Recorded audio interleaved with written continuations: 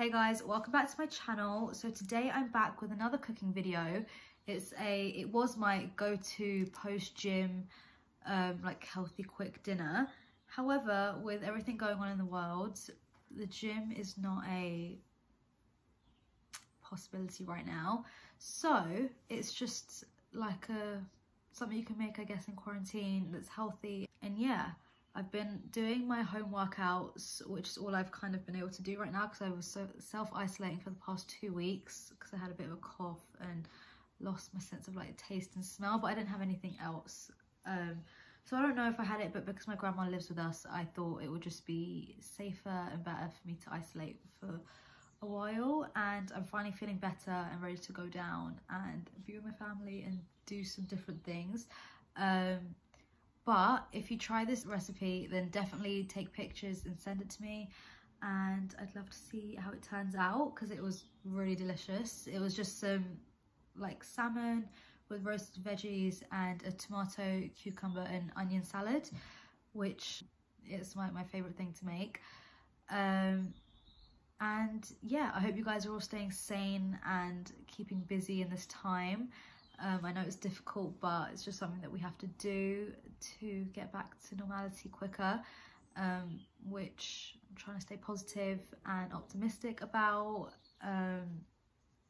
So yeah, just finding things to do. If you have any suggestions, then leave them down below, and if I have anything, then I'll be sure to make a video if that's something you'd like to see, like what I've been doing, my workouts, stuff I've been watching.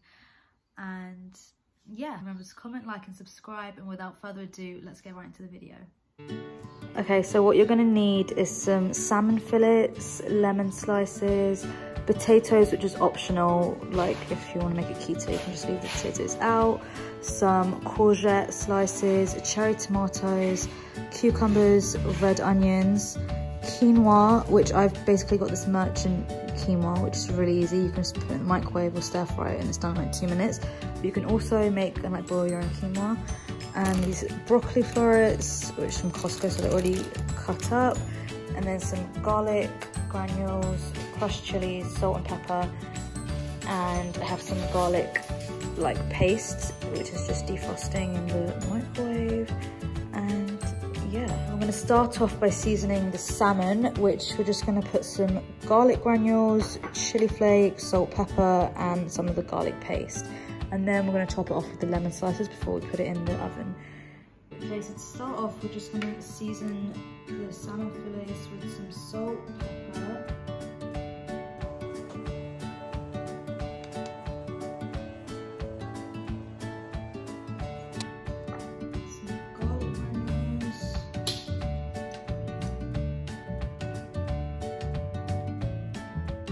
be quite generous with the garlic granules, just because I personally like garlic, but you can also put less in if you prefer. And the chilies, I would only put like too much. I don't know, too spicy food, but like my family do, so just stick to 10 or so. And then with the garlic paste, I'll just kind of rub it in.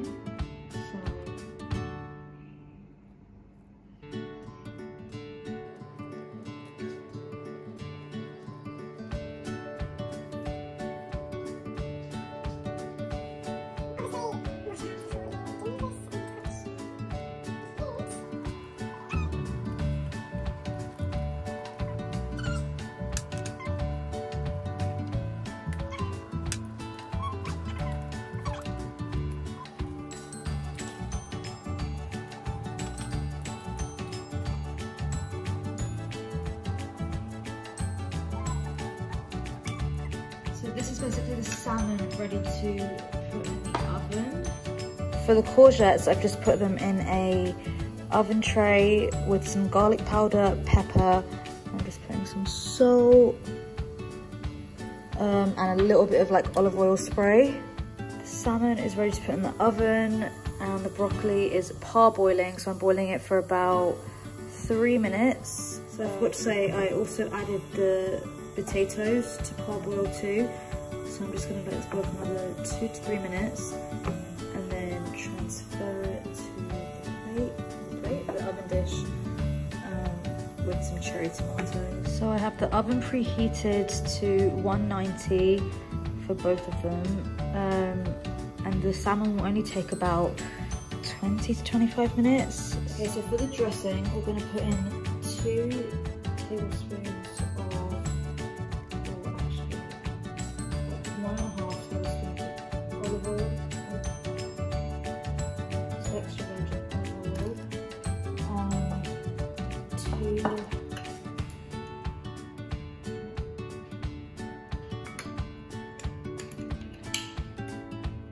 2 tablespoons of balsamic vinegar. I'll get about 1.5. And then a bit of salt, pepper, and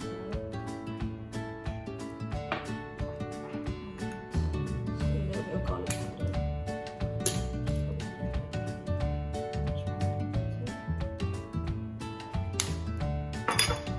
Basically just mix that together, and then you're going to add it to the red onions, cherry tomatoes and cucumber, and it's going to be like a light little salad.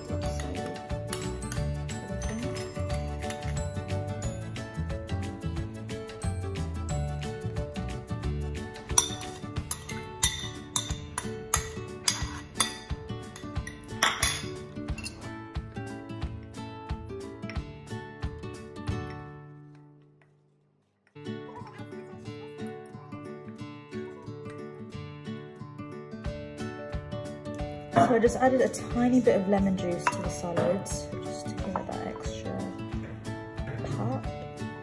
Okay, so the last thing to do is to cook the quinoa. I've just put about a tablespoon of olive oil in the pan.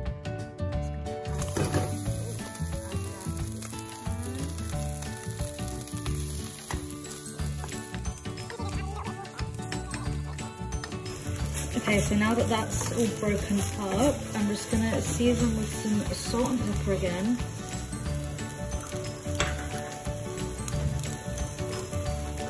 And then add the cherry tomatoes. Just basically butter kind of it together. So not the right word, I'm sure. Basically saute them together. And then I'm also going to add a little bit of garlic powder.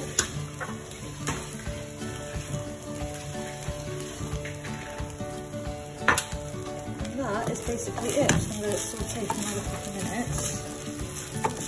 But that's literally how easy that quinoa is. You can even microwave it, but because I wanted to add the tomatoes and stuff, I think it would just be easier to saute it.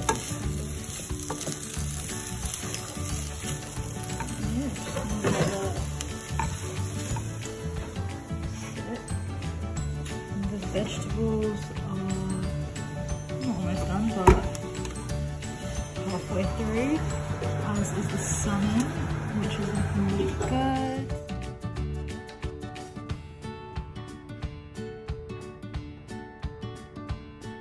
So this is the final platter. We have the quinoa with cherry tomatoes, the salmon, the broccoli and courgettes, and the little side salad, the cucumber, tomato and onions. It's a lot of cherry tomatoes, but they're delicious. How was it? Yummy, yummy. Absolutely lovely. The textures, the salad, the tomatoes, everything really nice. Thank you so much. How was it, Ragni? Really nice. Yay. Love it. Love it. Ragni never eats broccoli, but I have finally got her to eat her greens. She gave me some of her tomatoes. There are a lot of tomatoes, but they're still so good. I didn't take any potatoes. Just make it a little bit more keto. Oh, Dadima thinks that the quinoa is this Indian tree called lapsi, which she likes too. Huh? Fine, Natu? Fine, Salad and lapsi. Very, very nice. Oh, thank you. Mum was in for seconds with the salad. I still haven't finished and I'm full.